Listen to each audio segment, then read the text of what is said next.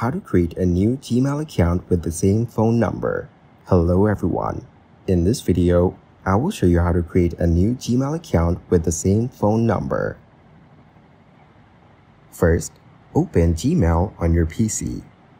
Then click on your profile icon in the top right corner and select Add Account.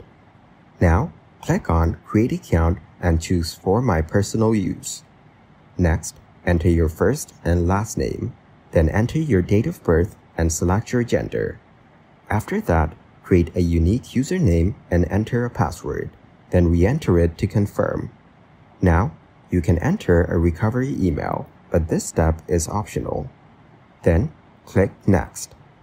Now scroll down, click on I agree, and your new account will be created. After that, click on your profile icon again and select Manage your Google account. Then, from the left side, click on Personal Info and scroll down to find the phone section.